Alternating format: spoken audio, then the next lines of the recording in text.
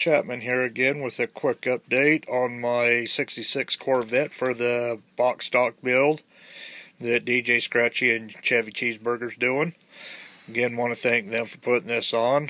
It's got my creative juices flowing again, and I was going to basically take this car here, use that acrylic paint. It's the metallic, whatever color it is, blue sapphire, that's what it was.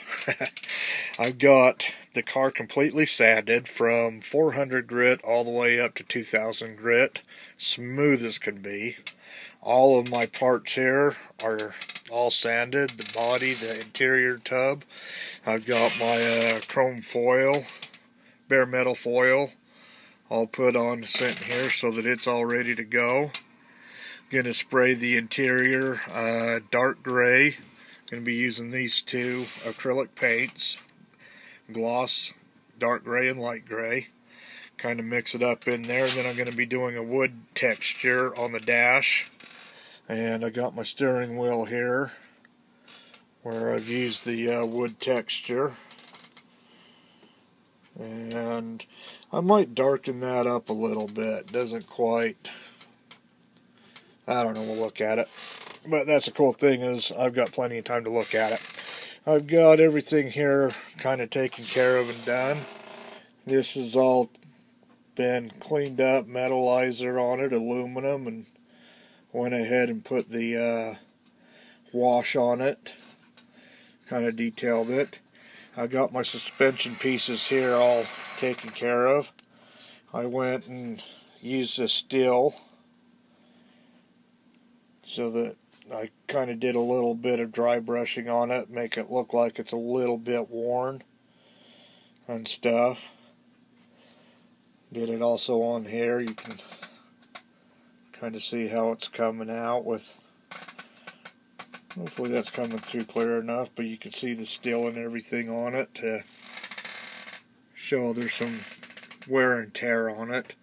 I like to do the driven kind of style, a little bit of weathering and worn out look, and as clean and shiny and nice as this body's going to turn out, hopefully.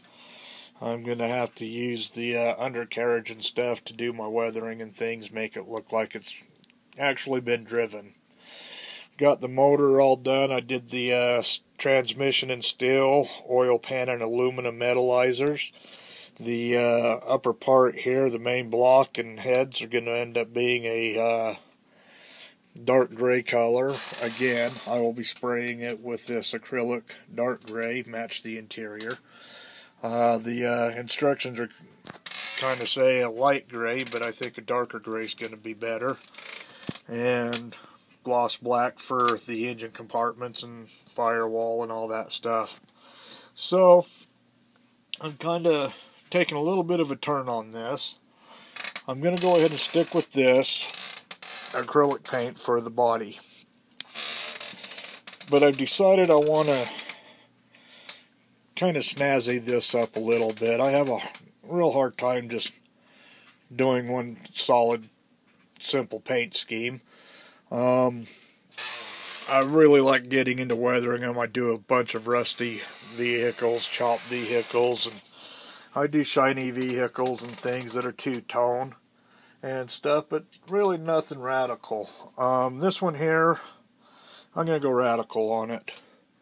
So I'll kind of keep it a surprise, because I'm not sure if it's going to work, but I do need to get to the store here the next day or two and pick up some more metallic colored paints so that I can kind of snazzy up the paint job on this, make it a little bit more flashy. So that's kind of my update right now. I have everything clean, washed, sanded.